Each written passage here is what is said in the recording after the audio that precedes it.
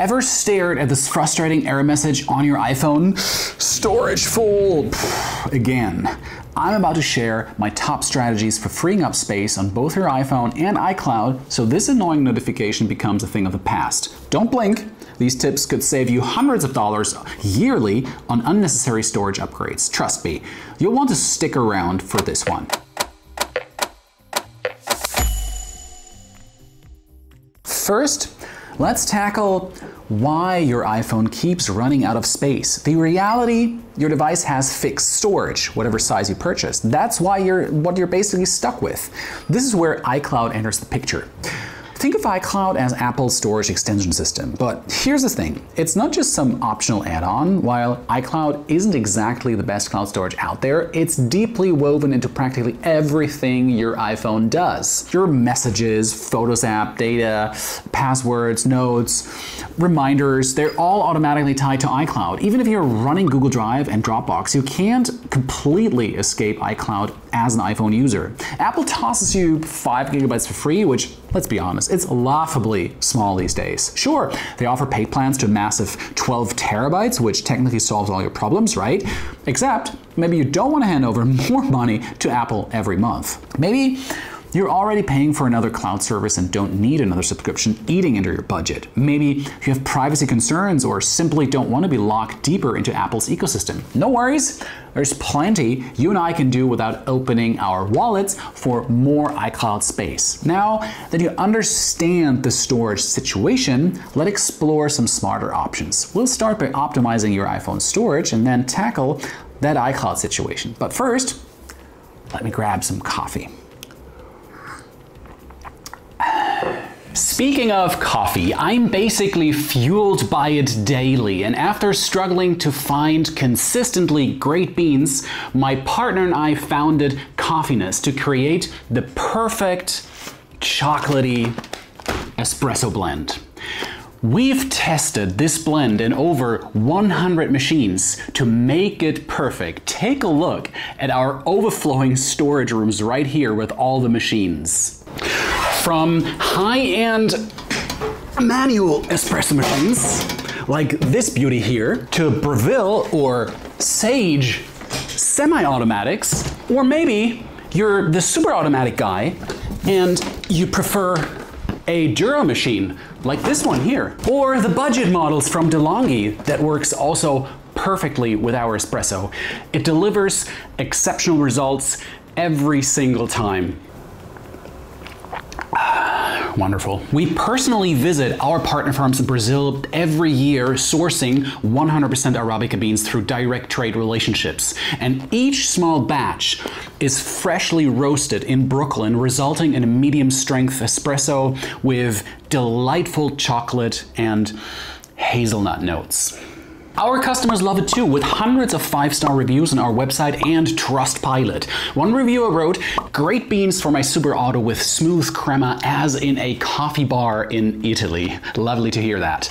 Use the coupon code CLOUDWORDS for 5% off your first order, and European viewers visit our EU store for beans roasted in Frankfurt, and US viewers head to coffeeness.com for Brooklyn roasted beans. All the links are in the description box below. And now, back to today's video. Let's dive into clearing your iPhone storage. First step, we need to see exactly what's hogging all that space. Head to Settings, then General, and tap iPhone Storage. Give it a moment to calculate, and you'll see a color-coded breakdown of your storage usage. No surprises here. Apps and photos are usually the biggest culprits. Take a quick look at this breakdown.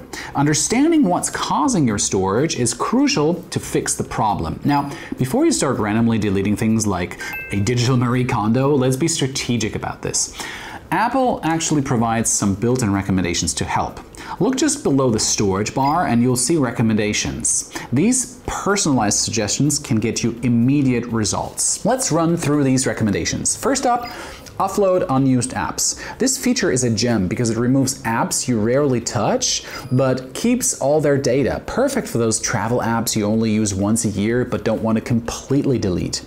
Another common recommendation is remove older downloads. This targets media apps like podcasts, Netflix, or Spotify. I had episodes of my favorite podcasts automatically downloading, and they were eating up a ridiculous amount of space. I'm talking gigabytes here. Enabling this setting keeps only the 5 most recent episodes of each show, clearing out the older ones you've likely already consumed, or let's be real, you might never get to them anyway. You might also spot auto-delete old conversations and review large attachments. These target your Messages app, and we'll circle back to that in a moment. Now let's tackle photos, typically the #1 space hog on most iPhones. First quick win, check your recently deleted album. Tap Photos, scroll down to Utilities, and tap Recently Deleted. These photos are literally just sitting there taking up space for 30 days after deletion. If you're certain you don't need them, tap Select, then the 3 dots, then Delete All, then Delete from all devices to immediately reclaim that space. While you're in the Utilities section, check the Duplicates album, which automatically identifies identical photos you can safely remove. You can also locate receipts, screenshots, and QR codes, helping you identify snaps that are just digital clutter at this point. Next, let's hit Messages. The text messages themselves barely take up space, but those attachments? They're storage vampires. Every photo, video, GIF, voice memo you receive stays on your phone forever unless you change one important setting. Go to Settings, tap Messages, scroll to Message History, and change Keep Messages from Forever to 30 days or 1 year. Your iPhone will ask if you want to delete older messages. Confirm by tapping Delete. Now let's talk about that mysterious system data category in your storage breakdown. If you're wondering what that actually is, well, you're not alone. Basically, it includes cached data, temporary files, and system level stuff. While some is necessary, it can sometimes balloon way beyond what's reasonable. One quick fix is to reduce system data is clearing your Safari browsing data. Open Safari, tap the bookmark icon, then the clock icon for history, and tap Clear at the bottom. Choose All History for maximum space savings. This wipes out browsing history, cache files, and cookies all at once. If you've tried everything and are still fighting with stubborn system data that won't budge, there's one nuclear option: the complete reset and restore. First, make sure everything is backed up to iCloud. Go to Settings, tap your name, select iCloud, then iCloud Backup, turn it on if needed, and tap Backup Now.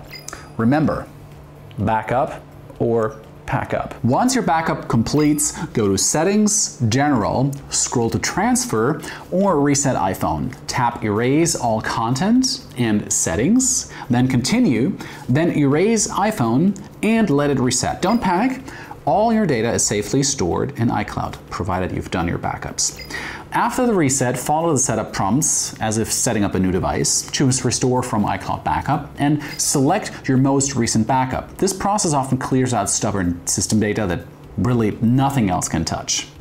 Of course, you'll need available iCloud space to back up your files before removing them from your iPhone. But what happens when your iCloud storage is really maxed out? Let's tackle that one next. Apple's 5 GB free iCloud storage is frustratingly stingy compared to competitors like Phylin and Mega that offer 20 GB of free storage. But before you upgrade to a paid plan, let's see what we can do with what we have. First, let's identify exactly what's filling your iCloud. Go to Settings, tap your name at the top, then iCloud, and select Storage.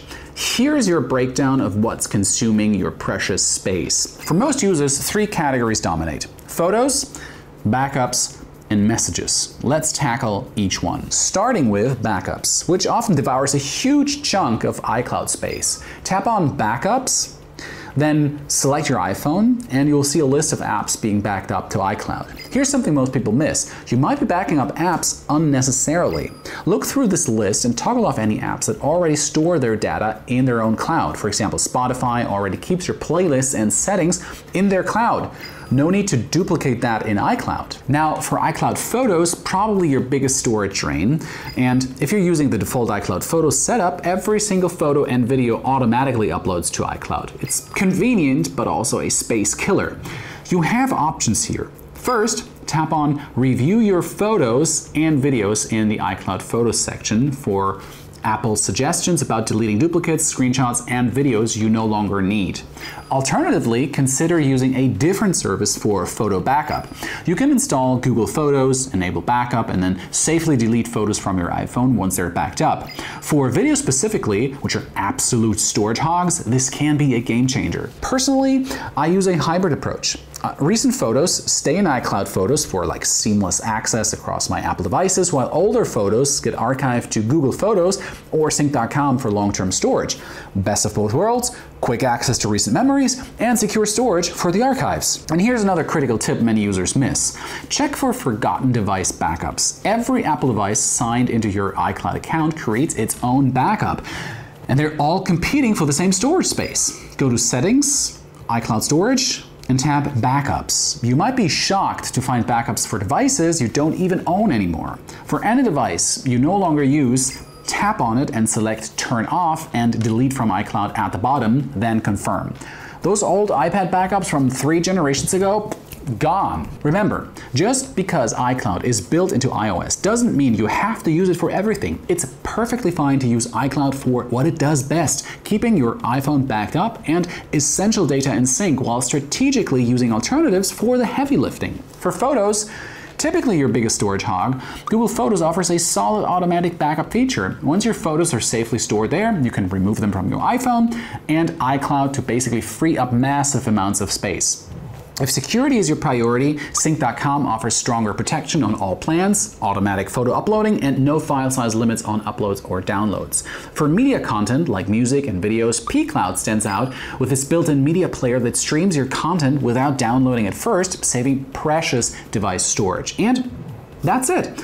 You should now have both your iPhone and iCloud storage under control without spending a dime on extra storage. If you found this video helpful, hit that like button and subscribe for more practical tech tips. I'd love to know which method saved you the most space, so drop a comment below. Thanks for watching, and I'll catch you next time.